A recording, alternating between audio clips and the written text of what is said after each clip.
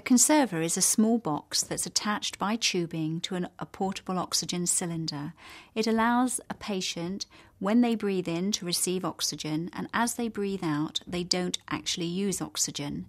What this will do is it will take a portable cylinder lasting 3¼ hours, and it will increase the amount of usage from that cylinder to up to 10 hours. So a patient will feel a short burst of oxygen up their nose as they breathe in, and then nothing as they breathe out.